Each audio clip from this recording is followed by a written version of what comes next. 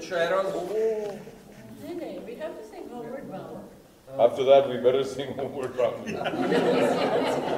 May I just state that about 52.3% of that was true.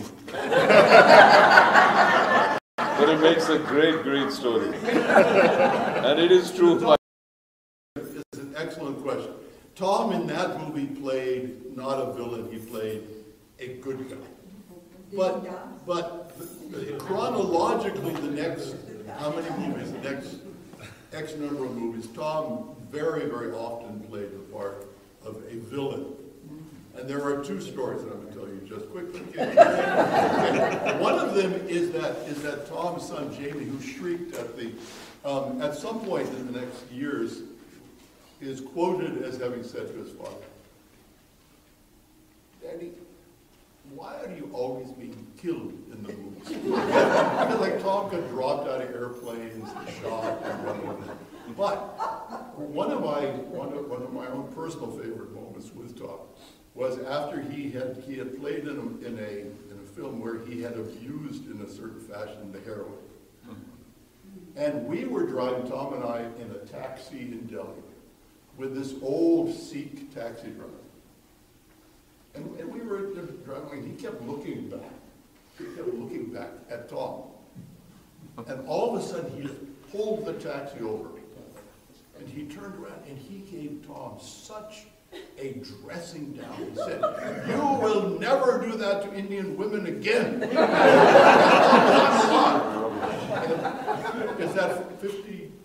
You're heading down into the low 40s.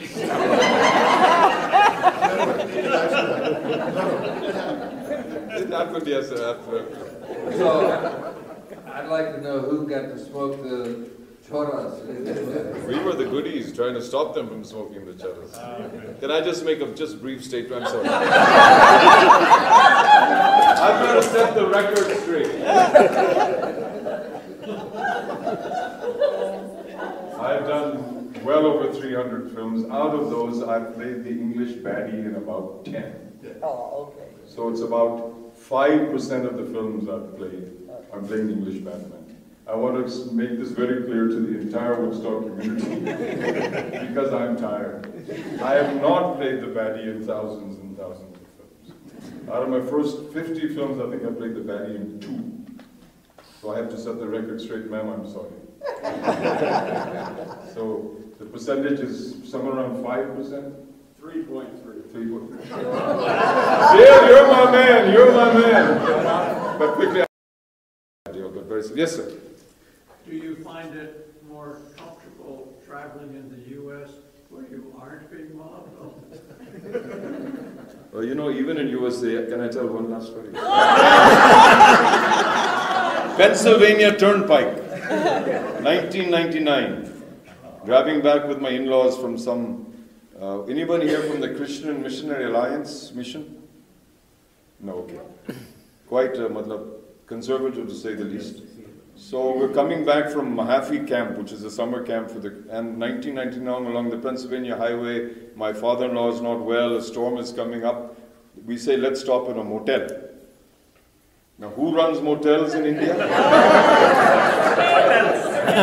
At that time, there was a TV serial of mine running, which was extremely popular, called Junoon, in which I did play a baddie, but very much a Hindustani baddie. He was quite something.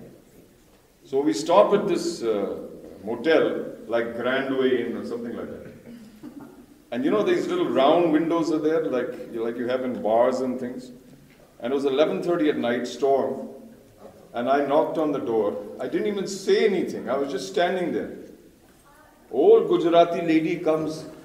Kaun che, bolo kaun che? And she looked through like that window right there. And she saw me. I don't know what she saw of me. She shrieked. In that serial, I was called Keshav Kalsi. And she said, Keshav Kalsi aave che, Keshav Kalsi. This is on the Pennsylvania Turnpike at 11:30 at night. She didn't open the door, she ran inside. All the family was having dokla and I don't know what. They come running, all the uncles and aunts. Oh, Keshav, not Tom Alter. Keshav Kalsi aave che. They opened the door and we went. Now, My mother-in-law had passed away, so I had a stepmother-in-law who had never been to India in her life. And she was already tired. And suddenly we went into this motel. There were about 15 Gujaratis. And my in-laws had lived in Gujarat. So my father-in-law knew Gujarati. And this started at 11:30 at night.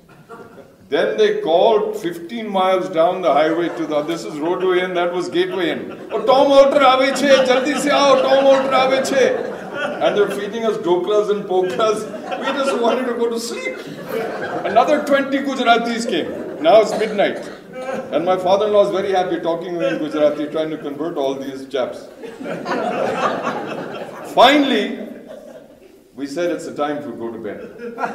So that main fellow, Mr. Shah, he said, Tom Alter, sir, I'm your biggest fan. And I'm going to give you a good bargain deal on the rooms. We needed 2 rooms.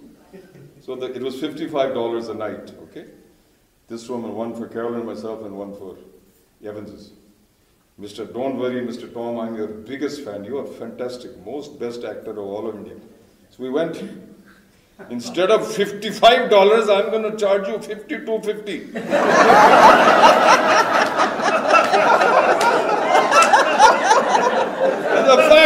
It's a fact. Then that Nani, the one who had seen me at that little window, she was the only genuine person. She said, Tommy Baba, hum chai laenge aapke liye. We'll bring tea for you in the morning. So we came, we had tea, we had to leave early, and they wouldn't let us go. And I couldn't figure out, and slowly the sun started coming up. They wanted a photograph of me in front of that Roadway Inn sign. And they didn't want us to leave before the sun came up. So they kept giving us tea and samosas and pakoras.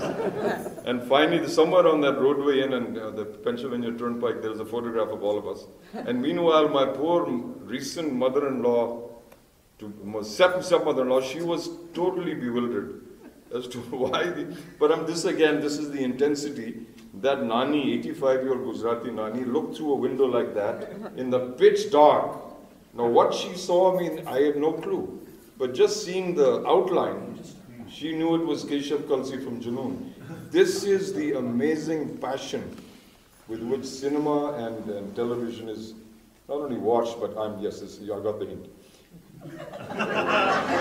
This is the